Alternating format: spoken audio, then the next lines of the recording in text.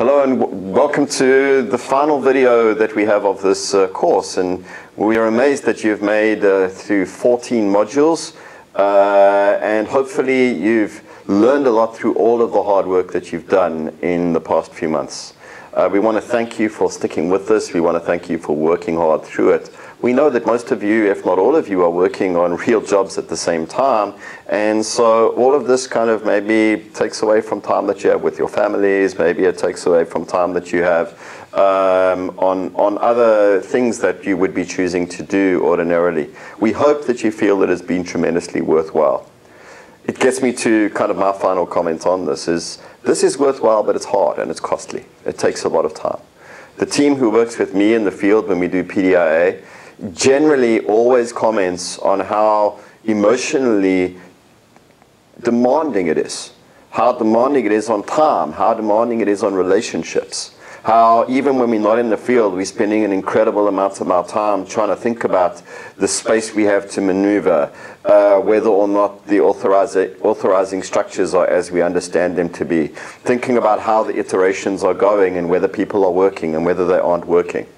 We think that this commitment of emotion, this commitment of time, this commitment of energy is actually more than what you would find in most job situations. It's more than what is required in standard management approaches and standard project approaches in development, where you fly in and you fly out and you use tools that allow you to engage at an arm's length and to keep your heart with yourself and not in the place where you're working. I'd like to say up front, PDIA is not about that. PDIA is about engagement.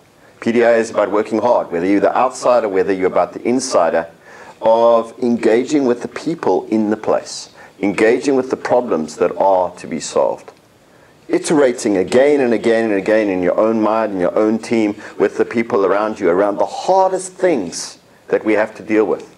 Learning lessons that are hard to learn, because I'm sure that every single person out there had some assumption at some point broken or proved incorrect or adjusted once they iterated or once they pressed a little bit into their context. It takes a lot of time. It takes a lot of energy. It takes grit. It's a word we used about authorizing environment and the importance of authorizers with grit. Well, you need to have grit too. Some people have said, can we have a light version of PDIA, something that's a little less demanding? I don't think so. I don't think so, and maybe that's a drawback that means that some organizations won't do this. Maybe that means that it will never become the big consulting model that people want it to be or that some people would like it to be. I think that this is the grit required to deal with the complex things that we're dealing with. Now, it's been interesting because while some have said, can we have an easier model, other people have said, this is the first thing that we've seen that helps us deal with this type of problem. We haven't seen anything like this. And the grit is required because the problems we're dealing with are that big, that complex, and that important. So I want to encourage you as we come to the end of this to keep going, because the first iteration is just the first iteration. Hopefully many of you in the first iteration learned so much that you realized that maybe your problem statement needs to be addressed again. That maybe you needed to go back and think about authority, acceptance, and ability.